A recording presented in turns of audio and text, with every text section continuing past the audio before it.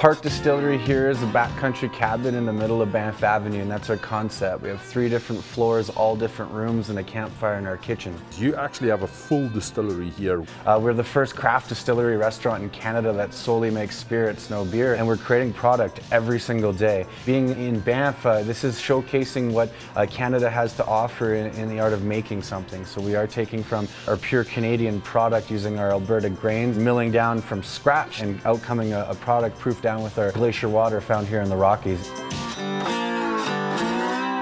What makes a good distiller? Passion and love and care for your product. But where did that start for you? About 3 years ago, we were in concept of Park, our distillery restaurant, and at that time it was meant to be a beer hall. And then the legislation changed, allowing craft distilleries to make a minimum amount of liters. And the ownership group sat me down and asked if I'd be interested in taking on the role of their master distiller. Cocktails and spirits was a passion for me, and now distillation's a love. We're gonna smoke a cocktail, add some nice cedar essence to the cocktail here. This is not a hipster thing you're doing, this is a real story. This is the observation peak, and it's designed to showcase straight spirits blended together to balance everything. So no citruses, no sugars, no additives. Right. So we're gonna start off with 1.5 ounces of our glacier rye. And then we're going to use some dry curacao. We're going to throw in a little bit of Amaro Montenegro, so this is a bittersweet liqueur. A touch of Dominican rum, just so that we could give it a bit of sharpness. Large ice being used to allow for proper dilution, just to chill the cocktail rather than dilute it. We have a smoked cedar square, and we're going to cap it, allowing the cocktail to have smoke enter into the glass. The server would come over to the table and they would open this up, allowing this to now be the coaster. So that's our observation peak, smoked cedar square. Wow. Yeah. I have no other words. I can just say, wow. You think people appreciate the real thing? We entered into the Alberta Beverage Award. We were lucky enough to come out with our gold medal for the rye, so this is best in class. The first ever batch of gin we produced got a silver medal, so judges selection. And then for flavored vodkas, we got a silver on the vanilla as well. The flavoring program that we do is something that's meaningful in the art of natural and organic. You look at our other flavored products in the world, there's blueberry, whipped cream, cupcake, brownie, and it's all chemical additives and induced glycerins. What we're trying to do is to show the consumer that we're naturally infusing our products. So our vanilla bean is a Madagascar bourbon vanilla bean.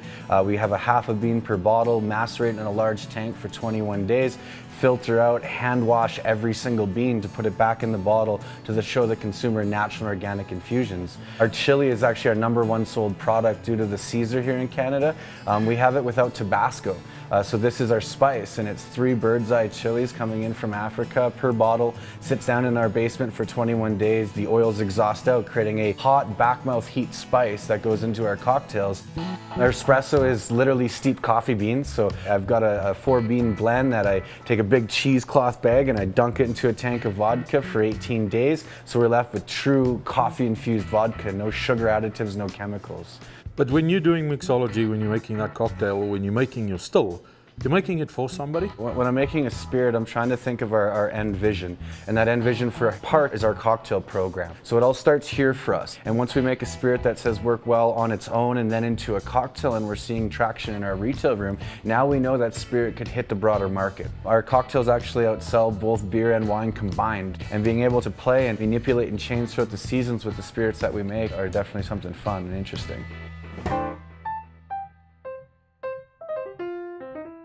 So you're the specialist? One of. Yeah? So what do you think? Let's start with something classic like our Fifi's Mule.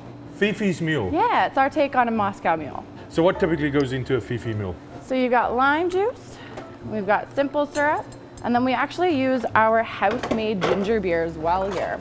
You have house-made ginger beer? Yeah, there you go. Amazing. So who typically orders this? It's one of those all-encompassing kind of drinks. Anyone who likes something shiny, I think it's the mug mostly. Fifi is not the right name for this. It's a little harder than Fifi. That's a lot harder than Fifi. I find other distilleries have to import their talent from Scotland. Sure. And here is a guy in a basement that figured out to do something pretty awesome. When you find something you love, it's not work anymore. It's passion and art and love, and this is something that I want to do for the rest of my life. I'm a 30-year-old man, and putting casks away now means when I'm 60, I'm popping my 30-year-old whiskeys that I had put to rest when I was a young guy. And it's definitely the love for making spirits. Taking that raw product of grain and having the outcome of these premium spirits that we make is what does it for me, you know. You sound like a pathological learner, which is a typical characteristic that comes with people that make things. Yeah, I find that I'm learning every day. I think I'll be learning for the next 30 years every day. It's going to be fun. Well, I'll tell you, your story is special. I mean, a guy that's 13-year bartending and then being able to do something as awesome as this, winning prizes, and let's take a cheers. Yeah, cheers for sure. Thank you for sharing it with us. Yeah. Really appreciate it.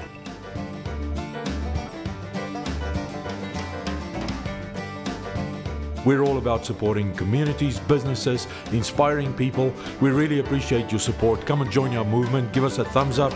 We would love to bring you more of these.